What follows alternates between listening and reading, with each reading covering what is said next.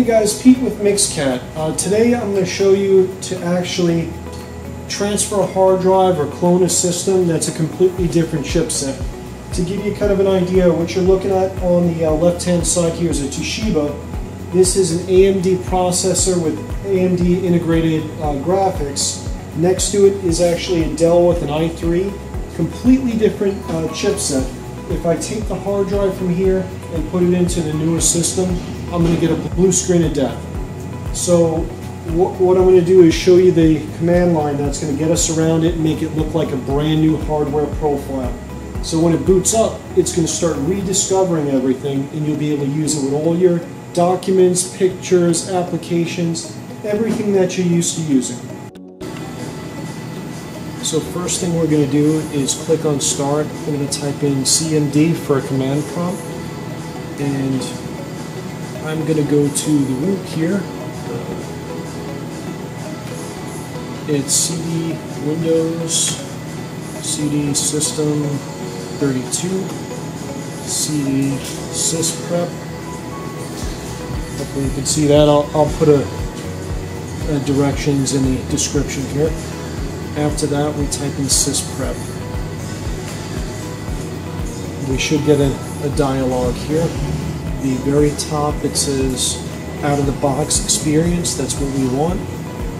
Right here, generalize. I'm going to click that and hit OK. It's going to drop off everything that's in the device manager and clean up the registry to a point where it's almost like a brand new computer at that point. So when we put it into the Dell, it's going to redetect everything. And that's what we're looking for. We're going to hit OK here. And we're going to go ahead and shut down and move over the hard drive to the next one.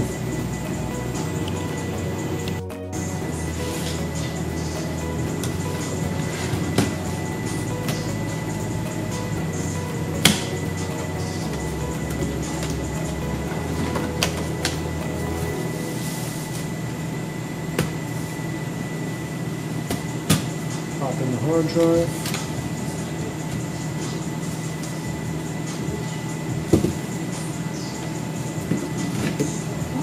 And we've tried this before where you just move the hard drive over and you get the blue screen of death. Now it should boot up like it's a brand new system. Let me zoom in for you guys.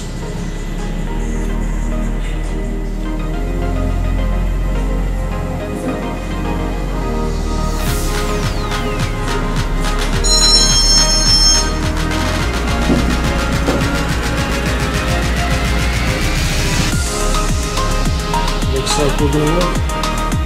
By now we would have already got the blue screen of death.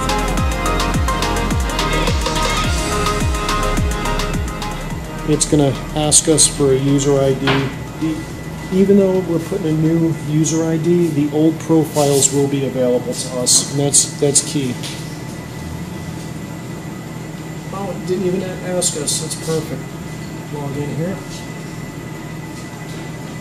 There you go, we transplanted from a full-on AMD system to a Intel, completely different chipset. We get to keep all our applications, documents, pictures, everything exactly how it was on the old system.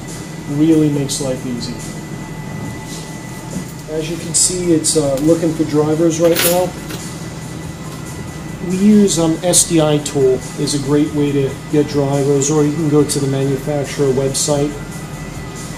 But as you can see, we're in, no blue screen.